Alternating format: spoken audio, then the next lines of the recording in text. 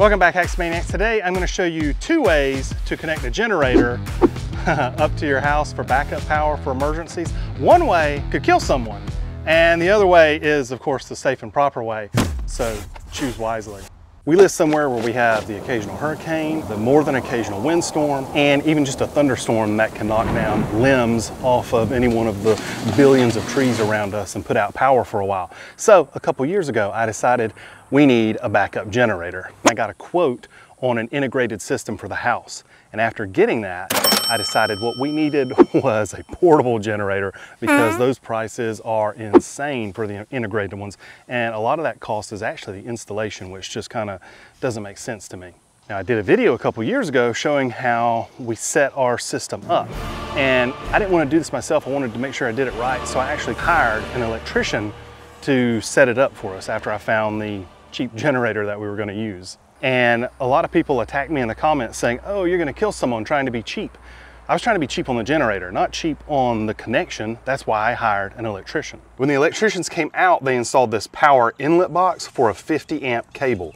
This is where you plug the cable running from the generator in so it can deliver power to the house. What he should have installed next was an interlock kit, but he didn't. What I have to do right now to make this work safely is I have to flip the breaker to the main house off, and then I flip the breaker for the generator on. If I were to forget to do that, or let's say we sold the house and somebody else moved in and they weren't aware how this worked, and you forgot to turn that main breaker off, the generator can back feed power, and if there's a lineman working on the power lines after an outage, it could actually shock or worse, kill him. So I'm gonna install that interlock kit on today. In order to make that interlock work, I have to move this breaker right here, which is actually for the well down here, and move the breaker for the generator up to the top. It's frustrating that the electrician didn't do it correctly to begin with. That's why I paid a professional to do it. And after many calls, I haven't been able to get another electrician to come out here, so I'm gonna have to do it myself.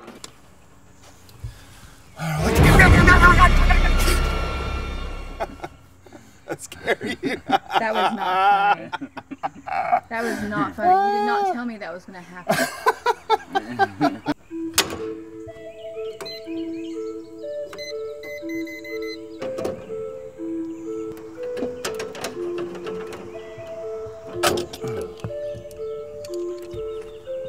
Okay, they got slack. That's right.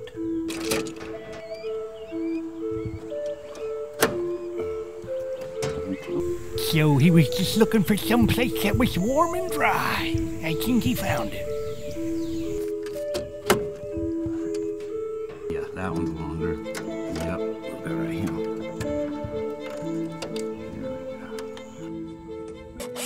With the breakers moved, it's time to drill in to the front of the panel box, and make sure you take it off of the box to do this, or I think you'll be shocked at what could happen.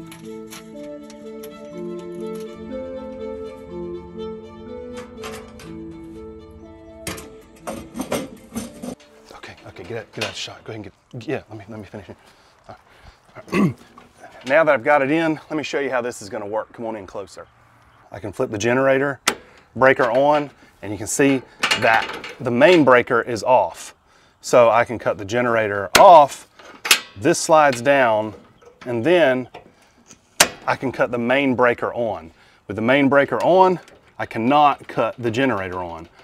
So anybody working on the power lines is totally safe. Well, at least safe for me, I should say.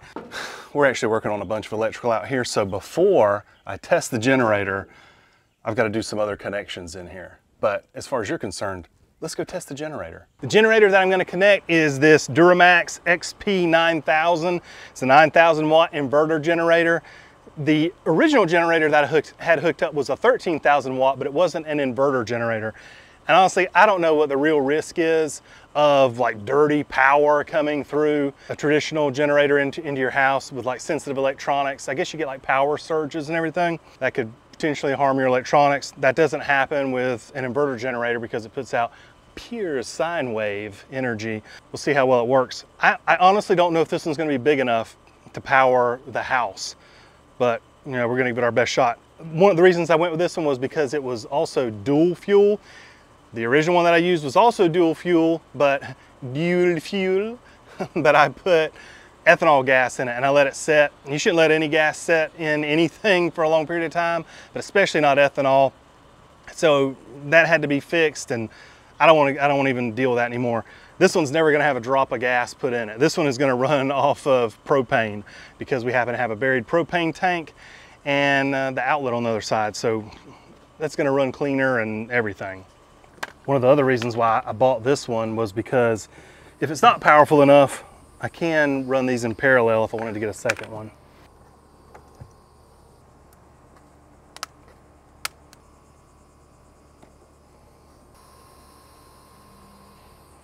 That I have to connect the battery.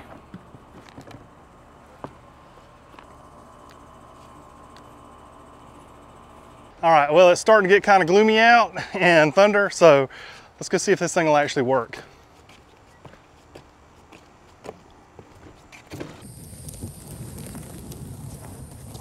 Oh.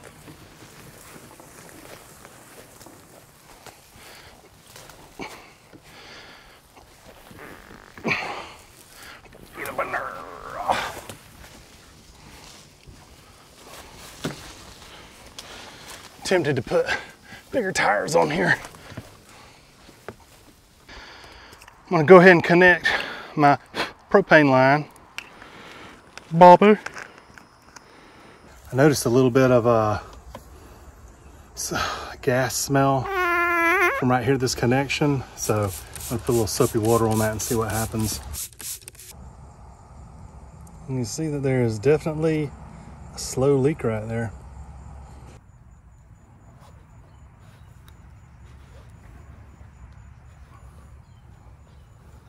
Let's try it again.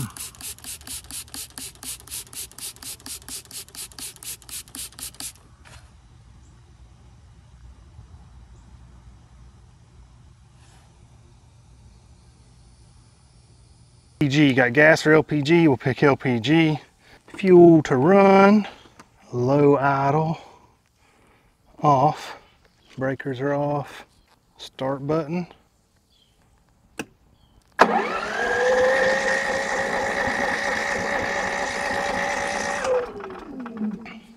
Come on now. Oh, you know what? It'd help if I turn the gas on. Yeah, there we go, there we go. We know that runs. Next step, come over here to the box. Join me at the box, won't you? I'm gonna cut the main outlet off. There we go. Now I can raise the interlock up. And now power is allowed to travel through here and up into the panel. Let's get this going again.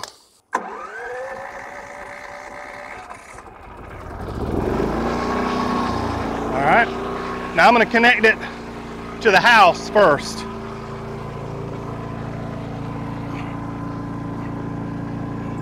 I'll plug it in here.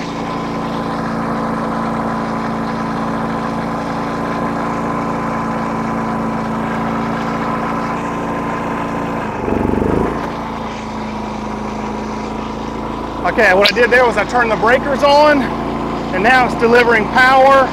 The load right now, 3,800 watts. Approximately, it jumped to like 5.2 a second ago. All right, let's go see what the inside of the house looks like.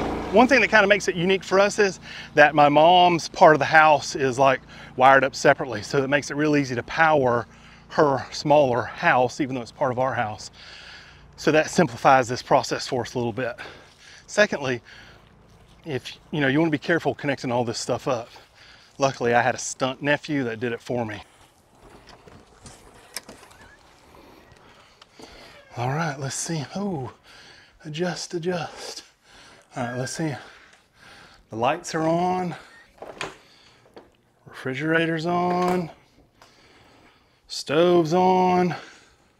We don't even have any flicker in the lights. And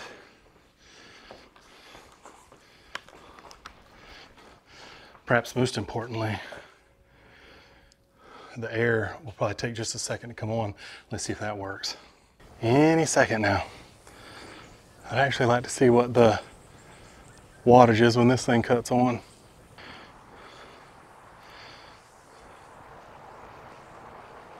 It always takes a few minutes. Any minute. Any minute now. Oh yes, of course. Of course. That's, yeah. All right. Now it cuts on. How long did I sit here for? 10 minutes waiting for that thing to cut on. I walk off for 30 seconds and it cuts on. Just for reference, this is a 3.5 ton unit right here. Now I'm curious to see how many watts it's pulling.